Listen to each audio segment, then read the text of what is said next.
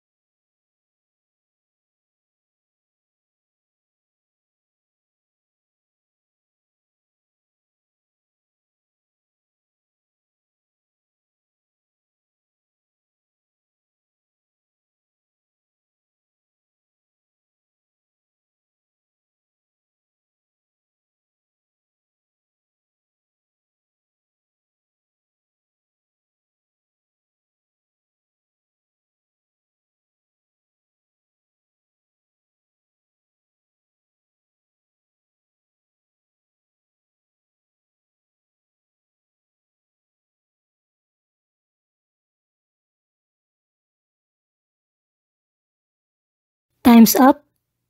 Don't forget to share this channel with your friends so we can help more aspiring nurses. You can also click the subscribe button below to keep you updated on our latest videos. Let's now proceed to the answers and rationale. Question number 1. A nasogastric tube connected to low suction is being used by a nurse to administer care to patient Z. While monitoring, his nurse knows that patient Z is at risk for which acid-base disorder? The correct answer is D. Metabolic alkalosis. It is defined as a deficit or loss of hydrogen ions or acids or an excess of base that results from the accumulation of base or from a loss of acid without a comparable loss of base in the body fluids. Loss of gastric fluid via nasogastric suction or vomiting causes metabolic alkalosis as a result of the loss of hydrochloric acid. This also happens when there is hypovolemia, gastric fluid loss, an excessive intake of bicarbonate, a large amount of whole blood transfusions, or hyperaldosteronism. Question number 2. Nurse L is caring for a patient with an ileostomy. She understands that the patient is susceptible to developing which acid-base disorder? The correct answer is C. Metabolic acidosis. It is the total concentration of buffer base that is lower than normal, with a relative increase in the hydrogen ion concentration. This results from loss of buffer bases or retention of too many acids without sufficient bases, and occurs in conditions such as renal failure, diabetic ketoacidosis, from the production of lactic acid, from the ingestion of toxins such as acetyl salicylic acid or aspirin, malnutrition, severe diarrhea, and patients with an ileostomy. Question number 3. What type of acid-base imbalance does the nurse anticipate that the patient with chronic obstructive pulmonary disease will most likely experience? The correct answer is A. Respiratory acidosis. It is most often caused by hypoventilation in a patient with COPD. Other acid-base disturbances can occur in a client with COPD during exacerbation of the disease, but the most likely imbalance is respiratory acidosis. To know more about acid-base imbalance interpretation, check my simple explanation in this video. Let's continue. Question number 4. Nurse Gamy is assigned to a patient with a history of cardiac disease and is about to administer a morning dose of furosemide. Which of the following level of serum potassium should be reported before administering the medication? The correct answer is B. 3.2 mg per liter. The normal serum potassium level in the adult is 3.5 to 5.1 mg per liter. Letter B is the only value that falls below the therapeutic range. Administering furosemide to a patient with a low potassium level and a history of cardiac problems could precipitate ventricular dysrhythmias. Question number 5.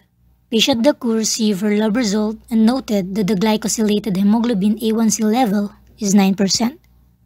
Based on this result, Nurse Long plans to teach her about the need to. In the test result for glycosylated hemoglobin A1C, 7% or less indicates good control, 7 to 8% indicates fair control, and 8% or higher indicates poor control. This test measures the amount of glucose that has become permanently bound to the RBC from circulating glucose. Elevations in the blood glucose level will cause elevations in the amount of glycosylation. Elevations indicate the continued need for teaching related to the prevention of hyperglycemic episodes. Therefore, the correct answer is A. Prevent and recognize hyperglycemia. Question number 6. A client with iron deficiency anemia is being taught by the nurse which foods to include in her diet. A nurse knows that the client is aware of her dietary restrictions if she chooses which options from the menu. The correct answer is C. Dark green leafy vegetables are a good source of iron, and oranges are a good source of vitamin C, which enhances iron absorption. Question number 7. Patient A, who has parenteral nutrition infusing, has disconnected the tubing from the central line catheter. Nurse Son assesses him and suspects an air embolism. After the assessment, he immediately positions the patient on. Air embolism occurs when air enters the catheter system, such as when the system is opened for intravenous tubing changes or when the IV tubing disconnects. Air embolism is a critical situation. If it is suspected, the client should be placed in a left side lying position and the head should be lower than the feet. This position is used to minimize the effect of the air traveling as a bolus to the lungs by trapping it in the right side of the heart. Therefore, the correct answer is B. Question number 8. A unit of pack RBC has just been given to the nurse by the blood bank for transfusion to a designated patient. The nurse is cautious to choose the type of tubing that is designed for blood products because she is aware that it is made with. The correct answer is A. The tubing used for blood administration has an inline filter. The filter helps ensure that any large particles are filtered and are not infused into the patient. An air vent is unnecessary because the blood bag is not made of glass. Option C is incorrect because the blood does not need to be protected from light. Then the tubing should be macro drip to allow blood to flow freely through the drip chamber. Question number 9. The doctor's order in the chart is levothyroxine 150 microgram per orem daily. The label on the medication is Synthroid 0.1 mg per tablet. How many tablets should the nurse give to the patient? First, convert 150 microgram to milligram by dividing it by 1000, which will be equal to 0.15 mg. Then proceed to the formula, which is the doctor's order, divided by the stacked dose, multiplied by the number of the tablet, which will be equal to 1.5 tablets. Therefore, the correct answer is C. To know more examples about IV drug computations and flow rates, check my simple explanation in this video. The link will also be available in the description below. Question number 10. Mr. Dre is being prepared for a thoracentesis. Nurse Linku assists him with which position for the procedure? To facilitate the removal of fluid from the chest, the client is positioned sitting at the edge of the bed, leaning over the bedside table, with the feet supported on a stool, or lying in bed on the unaffected side with the head of the bed elevated 30 to 45 degrees. The prone and Sims positions are inappropriate positions for this procedure. Therefore, the correct answer is A. Thank you for listening. I hope you learn and understand something. If you want more videos, don't forget to subscribe. See you on the next video.